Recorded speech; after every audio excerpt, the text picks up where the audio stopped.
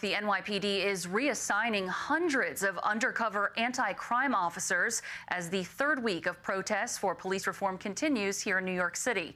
CBS 2's Bauman is from Lower Manhattan with the latest. Well, Alice, this group just took a little quick break from marching and kneeled to listen to speeches. They're getting up now and continuing on to Canal Street East, just crossing Hudson Street right here. This is the 19th consecutive day of demonstrations in New York City against police brutality. This group started gathering in Washington Square Park just about 2 hours ago, and right before they started gathering, the police commissioner made an announcement saying that the plainclothes anti-crime officers will be no more, that effective immediately they will be reassigned. Every precinct in the city has dedicated undercover anti-crime officers who are specifically assigned to related to crime spikes.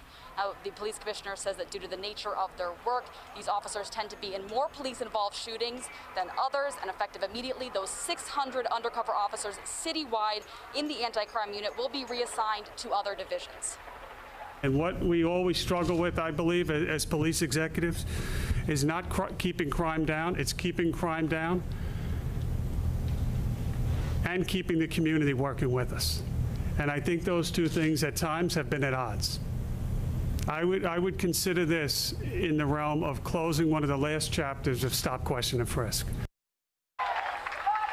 Well, today the police union said in a statement, in part, quote, "City leaders have clearly decided that proactive policing isn't a priority anymore. They chose this strategy. They will have to reckon with the consequences." In Lower Manhattan, Bauman, CBS 2 News. There's more change coming. Governor Cuomo has signed additional police reform bills into law effective in New York State now. Both state and local police will have to report within 6 hours when officers discharge their weapons. The legislation also includes the Police Statistics and Transparency Act, or STAT Act, which requires courts to publish racial and other demographic data that is, of low-level offenses.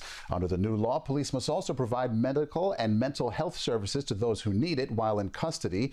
All this coming just days after the governor signed other major police reform bills, including banning chokeholds in New York. And more actions are being taken in New Jersey as well. Attorney General Gerber Graywall is ordering all law enforcement agencies to publicly identify officers who commit serious disciplinary violations. The departments are required to publish an annual list of officers who've been fired, demoted, or suspended for more than 5 days due to the violation.